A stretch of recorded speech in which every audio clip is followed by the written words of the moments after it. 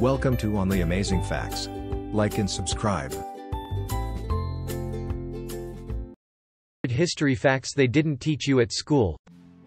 The history facts they teach you in school are interesting, sure, but everyone knows that stuff. It's the facts not many people know that make history truly interesting. For example, did you know that the longest year in history was over 400 days long? And did you know that Hitler helped design a vehicle that we still drive today? It makes you wonder how many things about the world's history you actually know. Well, here we'd like to educate you on some of the lesser-known history facts that they don't teach you at school. Prepare to be amused and amazed with this huge, craziest history facts you could ever know. Augustus Caesar was the wealthiest man to ever live in history. Nephew and heir of Julius Caesar, Roman Emperor Augustus had an estimated net worth of $0.46 trillion when counting for inflation. Some say that Mansa Musa, king of Timbuktu, was the world's wealthiest man as his wealth was apparently too great to count. However, Augustus's staggering wealth could be measured. Alexander the Great was buried alive, accidentally. At age 32 when he died, Alexander the Great had conquered and created the largest land-based empire the world has ever seen. It stretched from the Balkans to Pakistan. In 323 BC, Alexander fell ill and, after 12 days of excruciating pain, he seemingly passed away. However, his corpse didn't show any signs of rot or decomposition for a whole 6 days. Modern-day scientists believe Alexander suffered from the neurological disorder Guillain-Barré syndrome. They believe that when he died, he was actually just paralyzed and mentally aware. Basically, he was horrifically buried alive. The world's most successful pirate in history was a lady, named Qing Shi. She was a prostitute in China. This was until the commander of the Red Flag Fleet bought and married her. But rather than just viewing her as a wife, her husband considered her his equal and she became an active pirate commander in the fleet. Qing Shi soon earned the respect of her fellow pirates. So much so that after her husband's death she became the captain of the fleet. Under Shi's leadership, the Red Flag Fleet consisted of over 300 warships, with a possible 1,200 more support ships. She even had a possible 40,000 to 80,000 men, women, and children. They terrorized the waters around China. The Red Flag Fleet was such a fearsome band of raiders, that the Chinese government eventually pardoned Qing Shi and her entire fleet, just to get them off the high seas. In the ancient Olympics, athletes performed naked. The athletes did this to imitate the gods, but also to help them easily clear toxins from their skin through sweating after each attempt at a sport. In fact, the word gymnastics comes from the ancient Greek words gymnasia, athletic training, exercise, and gymnos, naked. This translates as to train naked. Julius Caesar was stabbed 23 times. Julius Caesar is probably the most iconic name associated with the Romans. Likewise, his assassination and death are also highly notorious, due to his coup d'état of the Roman Republic and his proclamation of himself as dictator for life. Along with his radical political views, a group of his fellow Roman senators led by his best friend Brutus assassinated him on March 15, 44 BC. During the assassination, Caesar was stabbed at least 23 times. Before finally succumbing to his wounds, he passed away with fabled words to his former best friend Brutus, allegedly being, "You too, sweet child." The Colosseum was originally clad entirely in marble.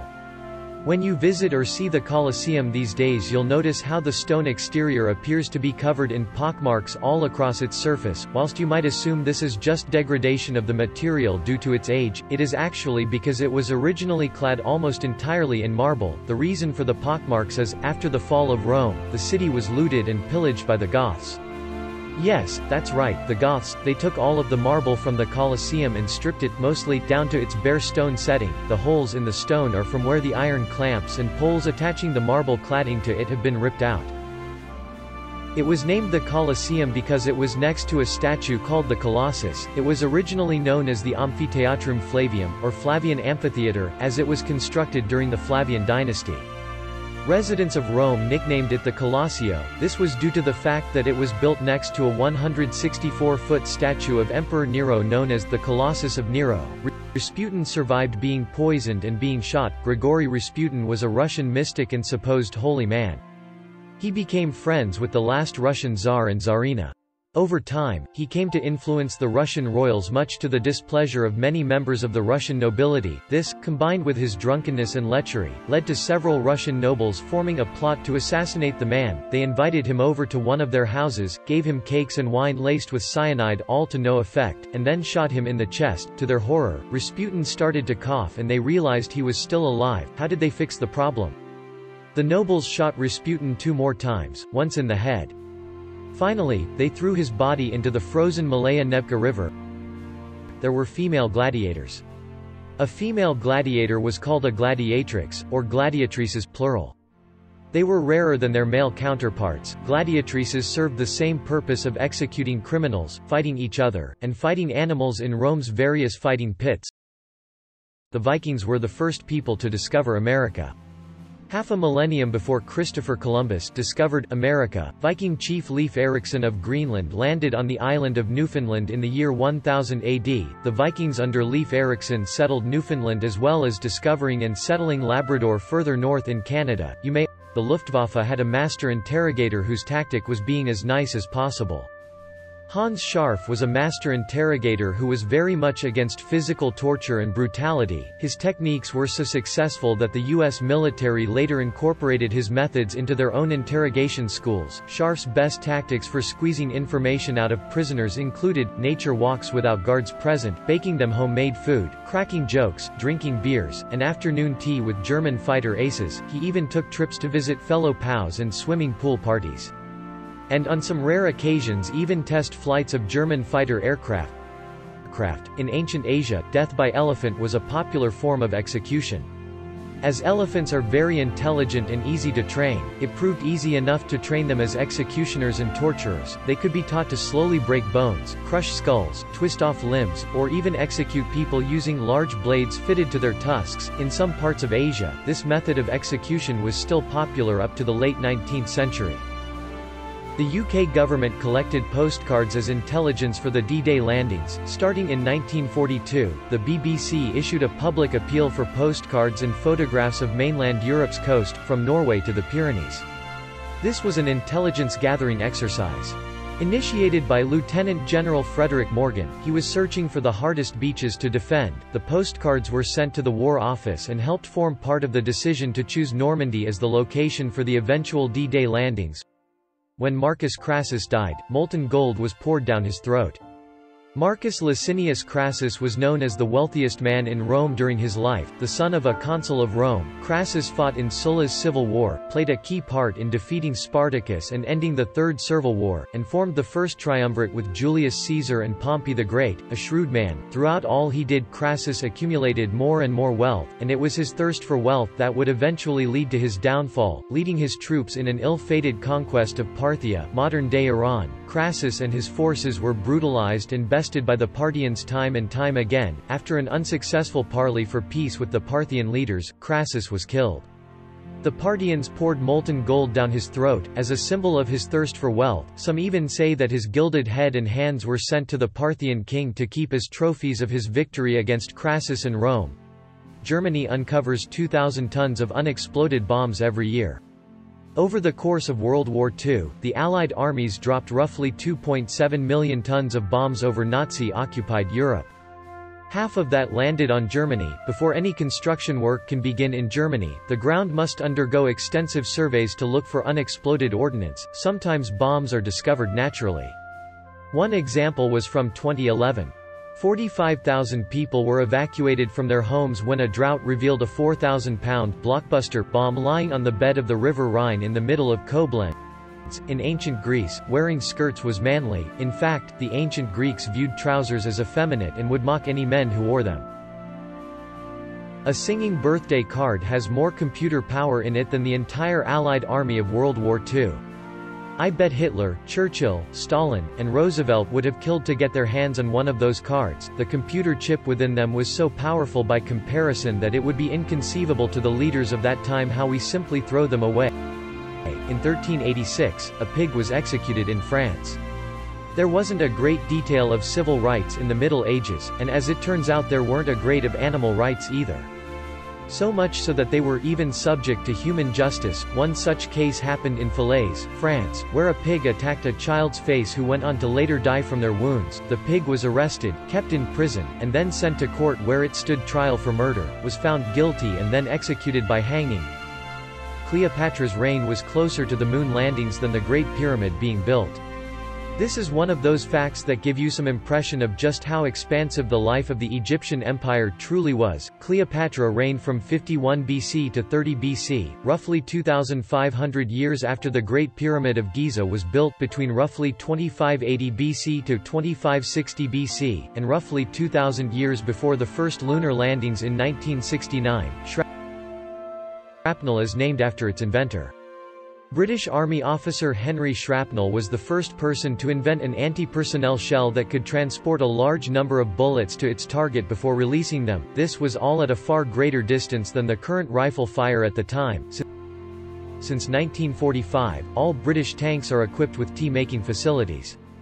Before this time, British tank crews had to exit their armored vehicles when they wanted to make a quick coffee. On the road to Caen in 1944, a German Tiger tank ambushed and destroyed a parked column of almost 30 armored British vehicles in 15 minutes whilst the crew was having an impromptu tea break. This made the British High Command realize if tank crews could make a brew on the go, then they wouldn't be susceptible to being caught with their pants down and their kettles out by the enemy. So after this, the next British-designed battle tank, the Centurion, came with a boiler fitted to the interior powered by the tank's electric circuits so the crew would never be short of a lovely warm cup of tea. During World War I, the French built a fake Paris, complete with a replica Champs-Élysées and Gare du Nord. This fake Paris was built by the French towards the end of World War I.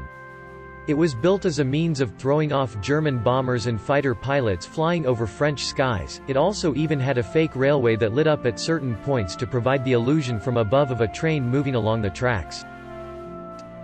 The Eastern Roman Empire's weapon called Greek fire was used in ship-mounted flamethrowers. The secret of how to make Greek fire was lost with the fall of the Roman Empire. This weapon so unique and deadly due to the fact that throwing water onto it would only feed the fire. It was almost gelatinous in texture and would stick to things. It was mostly used in naval warfare, as the large flamethrowers needed for its projectile use could be better accommodated by ships rather than infantry. The Greek fire would easily demolish a fleet of wood and canvas ships floating on water. An ancient text called the Voynich manuscript still baffles scientists.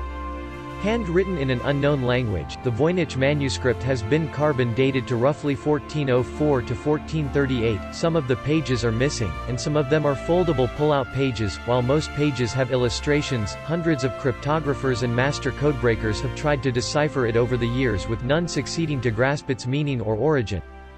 A Japanese fighter pilot once dropped wreaths over the ocean to commemorate the dead from both sides.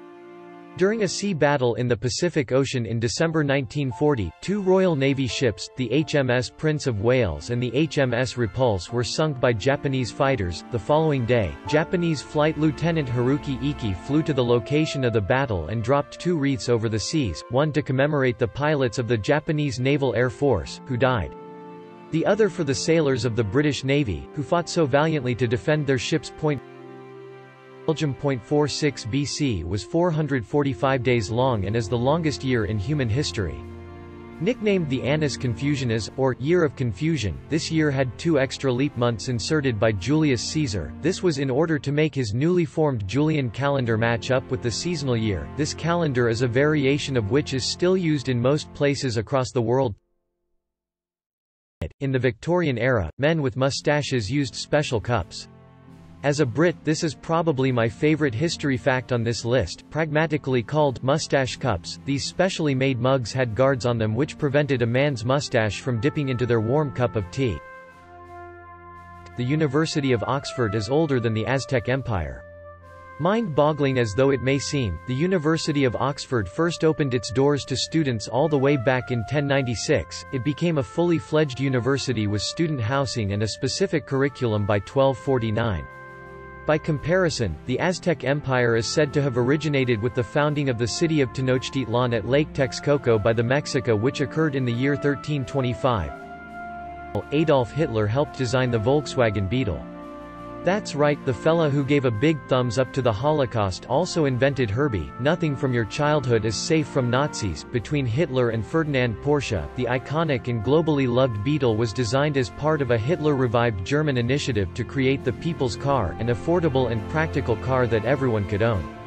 In fact, the car manufacturer's name, Volkswagen, translates to English as people's car. It's believed that roughly 97% of history has been lost over time. I can't really think of a more appropriate fact to end this article on, really. Mainly because the chances are, you'll only remember 3% of these history facts when you tell your friends later. History's documentation is so subjective, not to mention all the lost historical accounts of the world. So it's no surprise that what we know of our history is just a snapshot of the whole thing. Written accounts of history only started roughly 6,000 years ago. And modern humans first appeared around 200,000 years ago. This 194,000-year gap is, in itself, huge. However, considering all the historical writings lost over the years when written history did exist, it makes the mind wonder. Thanks for watching. Please like and subscribe.